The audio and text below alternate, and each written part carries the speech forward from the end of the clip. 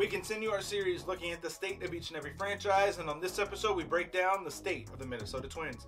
Let's get into it.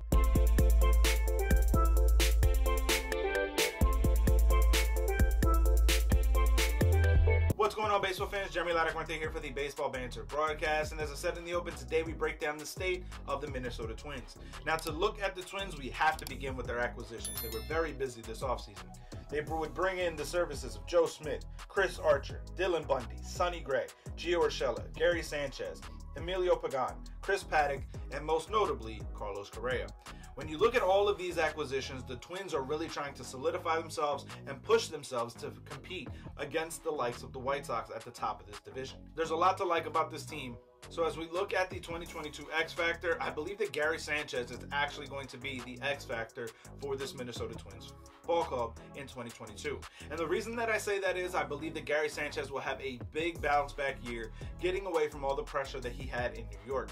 Being able to relax and just play the game without all of the pressure is going to allow him to be able to get back to being the hitter that he was once thought to be. I also believe that the Twins are going to have him more as a designated hitter than as a catcher, which will also improve his overall value. Now, as we get into the state of the pitching staff as a whole, I think that this is a C grading for this roster.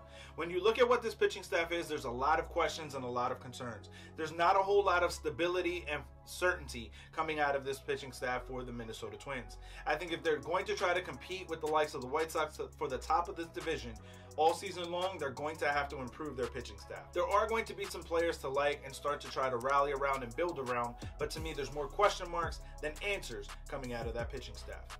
So as we look at the state of the offense for the Minnesota Twins, I really like this offense, and I think this is where this team is really trying to build upon. This is a B+ overall franchise grading for the state of the offense. I think when you look at what you have with the acquisitions of Carlos Correa to add to the newly extended Byron Buxton, now you have one of the most dynamic 1-2 punches at the top of your order. You add that in and you supplement that with guys like Miguel Sano, Jorge Polanco, Gary Sanchez, who I believe will have a bounce back year, Gio Urshela, Max Kepler. Now this franchise really is pushing that offense and pushing the rest of the division towards the bottom because of how strong they are. Now, as we look at the state of the franchise overall, to me, this is a B-level grading. Again, they're built upon their offense, which can get streaky at times.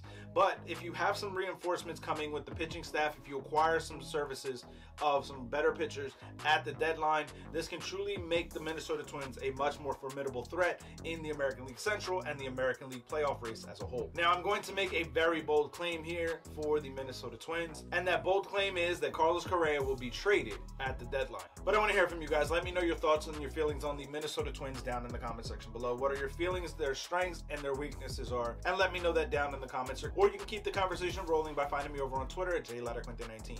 Keep it locked into the entire JLMG family with We Sips, the Granny Geek Show, and of course here on the Baseball Banter Broadcast all season long. For sticking around all the way to the end, I'm going to offer you a promo code on our merchandise shop, baseballbanterbroadcast.com. Use the promo code BANTER to save 5% off your order. Keep it locked in as we continue to break down the states of each and every franchise, as well as bringing you the latest news, notes, and my personal thoughts, theories, and opinions on the game of Major League Baseball. Peace.